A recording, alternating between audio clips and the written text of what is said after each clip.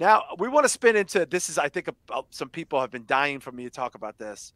I don't even know how to begin. So about a couple weeks ago, the Star Wars franchise dropped their new series, The Acolyte. I was very interested in it. I don't have a bugaboo about messaging and things. I don't. We seldom we talk about it sort of in like I think in a very objective way.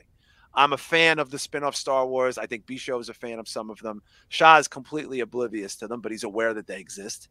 Obviously, Shah, you know The Mandalorian. You've heard of that. Very successful. People like it. And it's supposed to be. And I guarantee you, if I could make you watch one Star Wars thing, I would make you watch I'd make you watch Rogue One, the movie, because I think you would shit your pants. It's so good. Or I'd make you watch the first season of The Mandalorian because it's fucking really these things that almost like a Western feel, Shah, like these like spaghetti Western vibes. And that's the influence of a lot of these things. I'm sure you've heard nothing but good things about The Mandalorian. Yeah, I just have a feeling I'm gonna die not watching anything Star Wars related. I think that's probably. I know. Well, you're almost going on year 40. You're getting close to it. Yeah, Shah, and I still haven't watched Star Wars. Still haven't seen Star Wars. B-Show, how familiar are you with the spinoffs for the Disney Network? I didn't watch Andor, and I heard that's good. It's good. I like it. And I watched Ahsoka, which was okay. I didn't see that because I didn't watch Clone Wars. Are you a Clone Wars guy?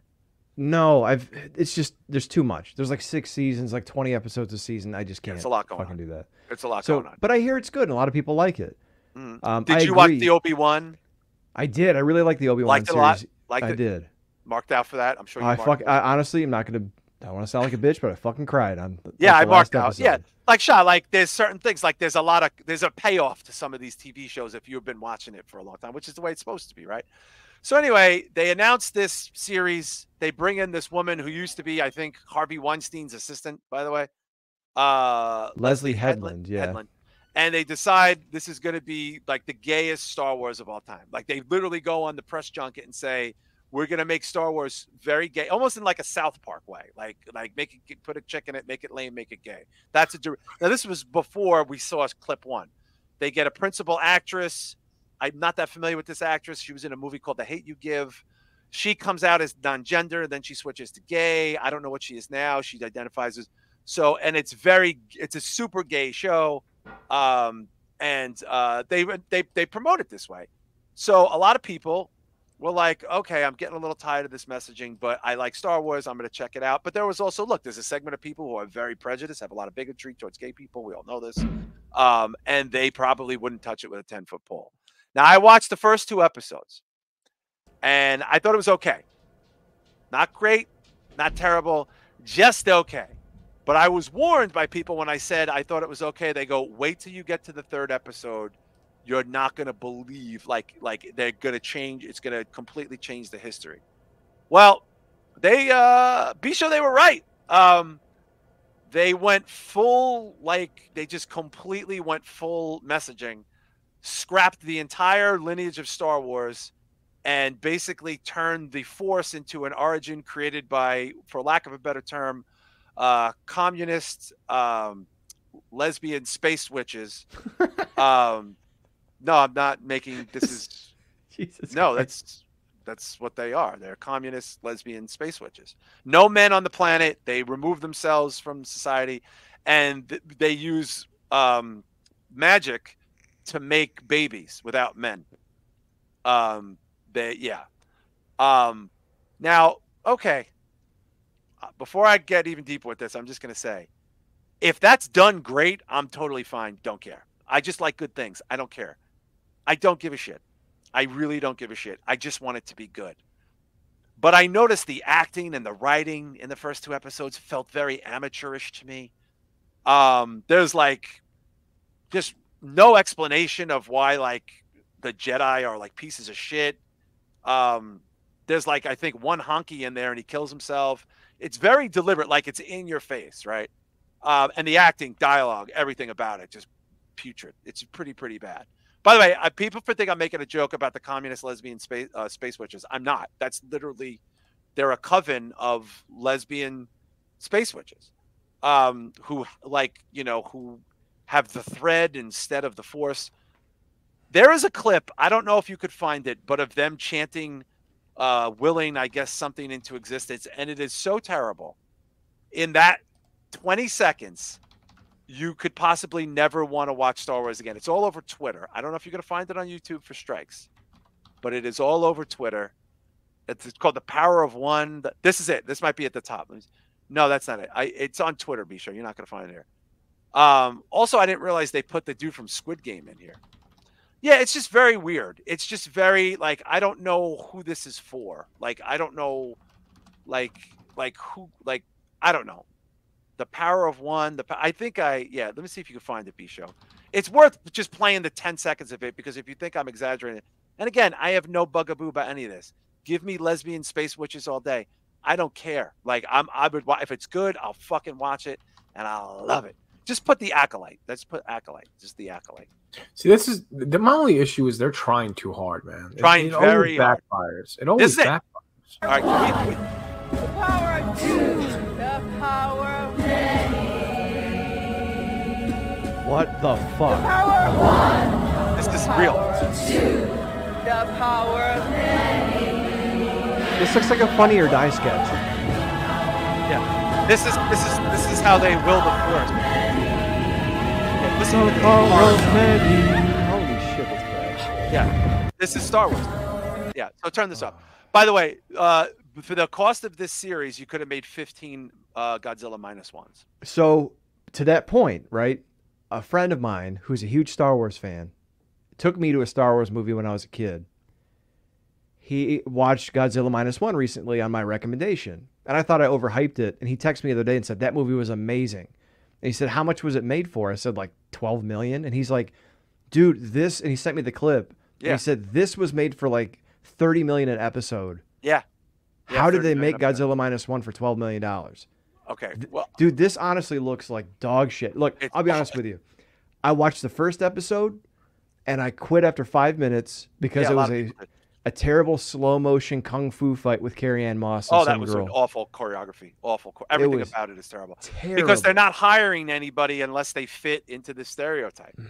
Like like almost everyone on the show, as far as I know, is definitely is gay, which is fine. I just don't know why you have to be that in space. Like, I thought this was an acting job. I didn't realize that. Is the Wookiee gay? I don't even know. Shah, you're an outsider looking in. What happened to your penis in the 10 seconds that we played that clip? Is it completely inverted? Crawled completely inside my ball sack right now. It's just it's non-existent right now at this point. It was so terrible.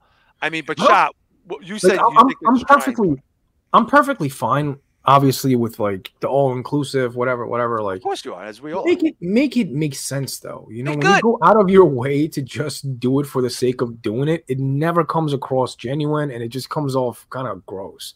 Remember when they did the Scooby-Doo show, the reboot of that? Which they brought back. Yeah, which they brought back, even though everyone hated it, but they brought it back anyway. Similar concept. They're trying way too fucking hard to be able to just cater to everybody. It's weird. Yeah, there's a writer for Forbes. I don't know his name, but I sent you guys his video today, and he's just so good at this shit, man. Like, and B-Show, I'm going to get to you because you're a bigger Star Wars fan probably than I am.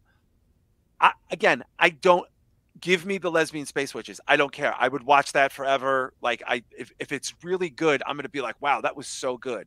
And I also feel like if you're going to make a show where everyone is gay and you can make babies by magic scissoring or whatever the fuck you're doing, I don't know, magic force, like rubbing donuts or whatever, like, make it like really like make sense. Make it be like, okay, this fits into the story. This fits into, they completely now Darth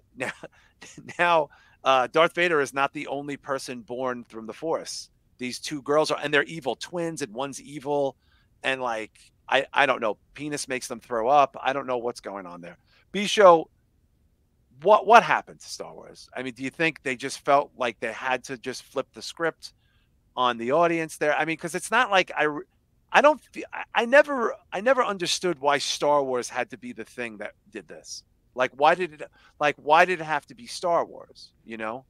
Because it was a $5 billion property that got bought from George Lucas, and instead of doing their own thing because they knew it would never succeed, they decided to tack it onto Star Wars. And honestly, I think this is a result of the fan backlash, because they see everyone who says this sucks as some misogynist, sexist piece of shit. And there's I'm saying they see it. Yeah. They see it as that way. It's not. But there's been a significant backlash from people who are lifelong Star Wars fans. Lifelong. Who have given up, who've walked away. Yeah. And they double down, and they're going to continue doing this shit because to them it's theirs. And you have someone like Kathleen Kennedy. I don't know the woman, but every time I see her do an interview, it's dripping with disdain for fans of Star Wars. And she's going to make her movies and the movies she wants to make. And hiring like activists to make movies that have never made movies before. Who know. By the way, one of the male leads in the movie, who's like the weakest Jedi ever, who is also in a big he's I don't know the actor's name. He's from something, but he's also gay, because that's just everybody's got to be gay in the movie. I don't know if there's anybody that's not gay in the cast. I really don't know. Because including the woman who directed it, she gave her terrible actress wife a big role in it, and she can't act for shit, and she's terrible too. But it's like, it's, you know, the crazy thing about all this is one of the stars of the movie, the TV show, is this guy thought Luke blew up the Death Star. Like, he made a thing of like how Darth Vader blew up the Death Star. Like, he said something really stupid. Like, he's never seen the movies.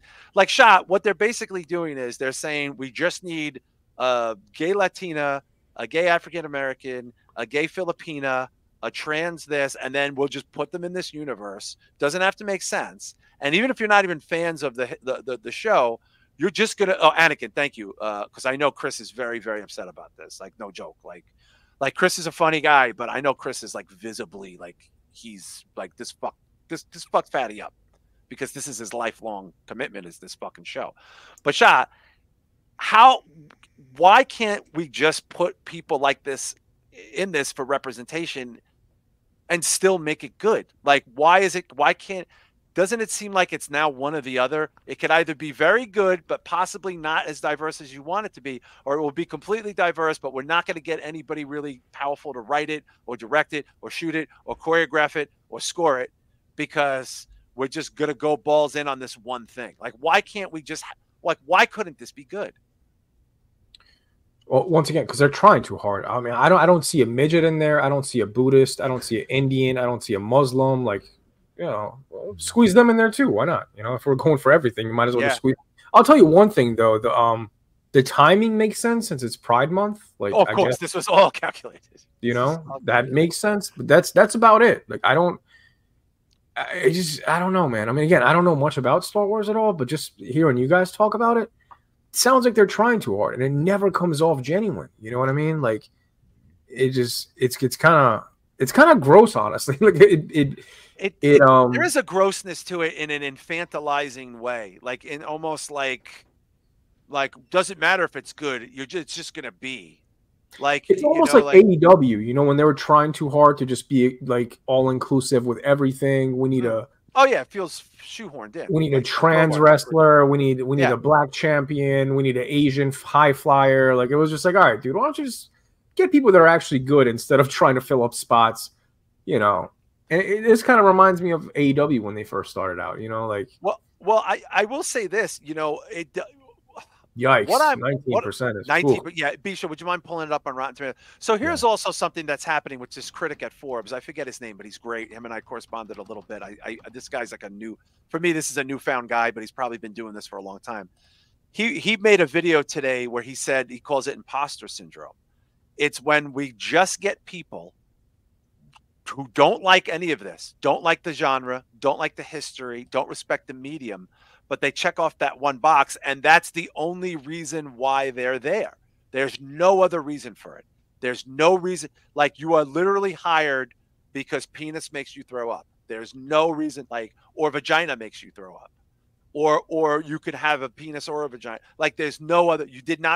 No qualification was met. There was no, and you know this. So of course it's not going to be successful, B-Show. I want to also point this out too. I want to ask you both this question, because we have a bunch of stuff I want to get to in the post show. So if this is a great time to get to the post show for the free this week. Do you look at this audience score? It's 18%. Okay. Like, puppies getting killed on Christmas morning would probably have a similar like rating, right? The critic score is 86%. I'm going to ask you guys something very, very, very serious here, because I know that we're goofing around a little bit, but I am under the impression that the critics know that they cannot say anything negative about this because of the messaging, that it could be that they will possibly lose their jobs or lose access to the performers. Any of this sounding familiar, people? Any of this sounding familiar? So this critic in Forbes, when I asked him about this, he said it's about access. When I said it's about being canceled, he said yes, but it's really about access, because the studios now are doubling down on this rhetoric and saying that, yeah, it's going to be inclusive no matter what. We don't care. And if you don't like it, it's because you're a sexist or a racist or a fascist or a bigot or an ist or whatever, an ism or something. Bisho, do you think the blame should lie a lot of ways, not necessarily with the studios or the hiring, but the critics who will not honestly and critically say that this is bad because they are afraid of getting canceled, of being called a sexist or a racist or a misogynist or a homophobe? Do you think that now we've jumped the shark completely with the critics? Because to have this dichotomy between the people paying to watch it, who are the most important fucking people, critics ain't paying to watch it, and saying, well, we're going to write all that off as review bombing, which doesn't make a lot of sense to me. What do you think? Where do you think the critics' responsibility is in this conversation? Is what I really want to ask. To be honest, I mean, I went back and forth with a guy after The Last Jedi came out, and that movie was dog shit. I know a lot of people sucked. People like it for certain reasons. It was fucking terrible. Terrible. And this guy was going so miles hard. above this, by the way. I would watch that 5 times to this one episode. Okay. But this guy would not listen to any criticism. He would just champion this movie left and right all over Twitter. He would post articles to his website about how great it was on like a weekly basis. And then guess what? I saw him at Star Wars Celebration interviewing Carrie Fisher like a week later. And it's like, that's what it is. That's what it is. And you know, you mentioned something about the movie. Like, it's so terrible. There's no artistry whatsoever. None. George Lucas took swashbuckling pirates, serials and Flash Gordon, and went back and looked through all history and like what the traits were of the modern myth of the hero and grafted it all together and made something really special. And these people are all just going, okay, but why don't you like trans people? We're going to put them in this movie. I don't have a fucking problem with trans people. Just make the movie fucking good. Yeah, like Rocky, really right? They could remake Rocky and it could be a trans character. And as long as it's good, like, absolutely. Don't fuck with the formula too much, but fine.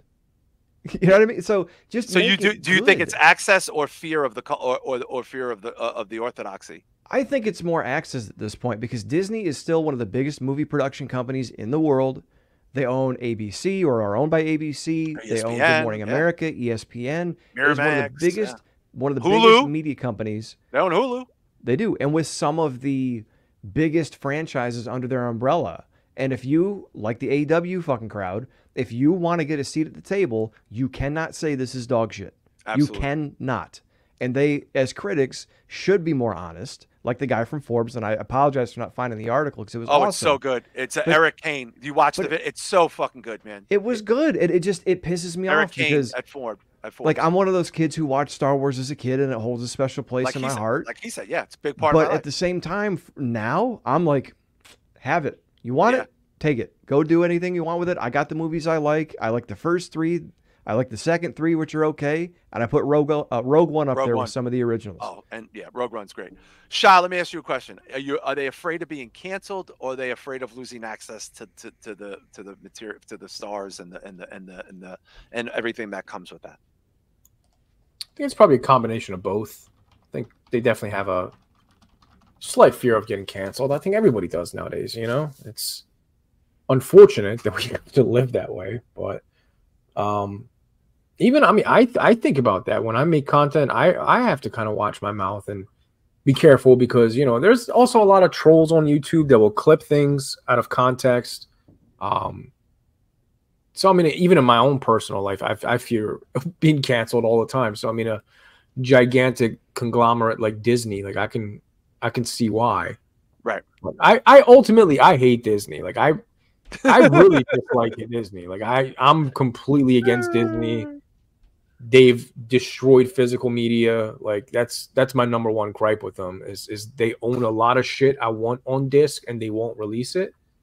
And overall, just a lot of their properties, it's just not things that I'm into. I love old Disney, the one that I grew up with. That was my shit.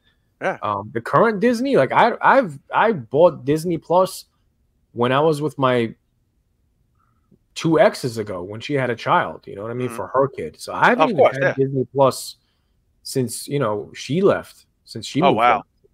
Really? I haven't seen. Yeah, I haven't seen Disney. I mean, I have. I'll always have it because I have so many things I like are there. My kids like it. Also I got my kids. What's it been like 2.5, 3 years now? 3 years? Yeah, it's been over about 3 years plus. I do think there is. John brings up, and by the way, shout out to SD Special Dirk Livery Jones. That's my favorite one so far. Because I loved SD Jones as a kid. I'm gonna read what John JLD said. 999. Okay, since I've been introduced to Disney, and by the way, John is 20 years old. Since I've been introduced to Disney Star Wars like a year ago, I've seen so many similarities to it in AEW. The rampant apologists are exactly the same. The worst thing ever is actually the greatest ever.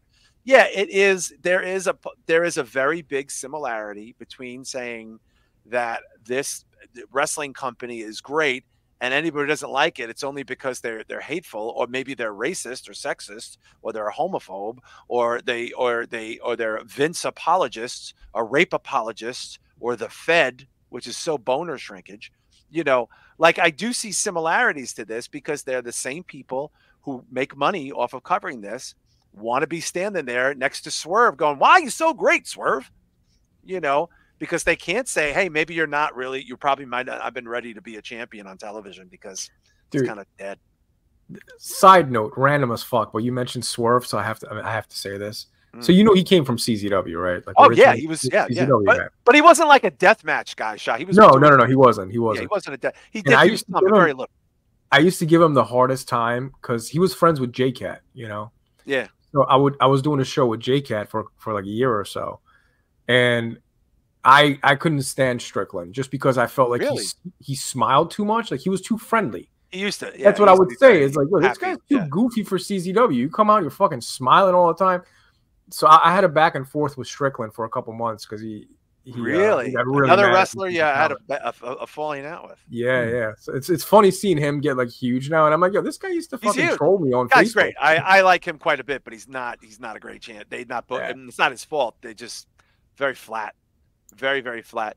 It's so weird seeing all these dudes blow up now and become huge. Like Joe Gacy, like I'm like, yo, this guy. What? I don't know that he's huge, Shah. I don't know that I would consider him. Yeah, but even on TV, like it throws me off seeing a lot of these guys that were just very mediocre. I don't know, 6-7 years ago, wrestling in front of 200 people. Oh yeah, there's a lot of that.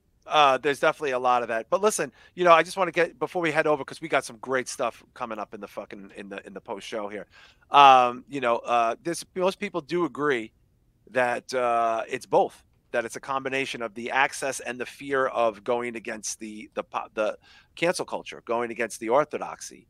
But I will say, people are tired. I mean, I definitely think there's a sea change going on, because so many people are very, very angry about, whether it's AEW and the direction that's going, they're vocal. So many people, B-Show, are like, yeah, I love Star Wars. Fuck this. I have no problem with any diversity or inclusiveness of anything, but that should be an organic part of the story. That shouldn't be the story. Like, that should just be in the story normal. And I just want to use this as an example before we leave. Prior to X-Men 97 airing, there was a shit ton of people, and we talked about it on the show, going, "Oh, there's a gay showrunner who is going to make the show very gay, and Morph is going to be super gay and trans and all this other stuff." And then the show fucking aired, and everyone loved it, and it didn't beat you over the head with anything, and Morph was fine, and it was a rousing success. And the showrunner and the creator of it, gay guy with a gay porn. I mean, they fired him for reasons we don't know. But, he might, we still don't know what happened with that guy who created it. But this was a guy who made sure there was some non-gender specific representation in there. And nobody cared, B-Show. Nobody gave a shit. In fact, everyone loved it. Last I checked. Am I mistaken? No, it was a rousing success, as they say. And there's rumors that it's being renewed for like 2 or 3 more seasons. So there you go. I mean, it's not a stretch to imagine that people just like good shit and they'll go along with it because it's good. It's really really good, and nobody felt like people felt like they were watching the X-Men in the 90s, and it made them feel good. I mean, and by the way, very diverse show. The cast is diverse. The people, the woman who plays Storm, I don't know how true this is, but the woman who plays Storm, who's an African-American woman voice actress, said that she noticed that when she did the cartoon in the 90s, they made her skin tone very light. And that always bothered her. And she did say this. And she said when she saw the treatment for the 97 reboot, she noticed that her skin wasn't light anymore. And that made her feel like, wow, wow, like I really made her feel great. And they got a non-gender specific person to play Morph. And nobody cares. Nobody gives a shit. Why? Because it's good. Because it's really good. You know, I mean, that was, dude, super diverse cast there as far as casting goes. I mean, like, you know, you have, you know, nobody's pretending to be a minority on that show, vocally or anything. Anybody who's ethnically on that show plays their ethnicity. There was the Native American guy that helps Storm. Yeah, that's clearly not a white dude pretending to be, you know, somebody. The Sunspot guy, I don't know what nationality is, but he's playing a Portuguese. Looks Hispanic, person. Maybe, or possibly Latino. Like, you know, like and like Morph, since Morph is neither really a man or a woman. Okay, we have a non-gender person doing that. Mm-hmm. It's like, why did that work so well and this failed so much? Because it was good. Because it was good. And you know what's funny? You mentioned a sea change. I noticed it too. I've seen a lot on social media the past couple days. The first couple episodes, people were defending Acolyte. After episode 3, I'm seeing very pro inclusivity channels or creators on Twitter and on Facebook giving it and being like, this fucking sucks. I don't know what they're going for here. It's almost like what happened with AEW when people started abandoning it because they started realizing what it was and they realized the Emperor wasn't wearing any clothes. Yeah, very similar trajectory. John it's happening. Nailed it. Yeah, and I hope that Disney gets the picture. But there was a proxy battle a couple weeks ago where some of the venture capital said, "Hey, we're making movies to make movies to make money. We're not making movies for issues." And they were voted down, and George Lucas stood up for Bob Iger and. Yeah, he did. Yeah. Well, look, the shark has been jumped. The only thing I can hope is that, you know, maybe there'll be a course correction, but I highly doubt it.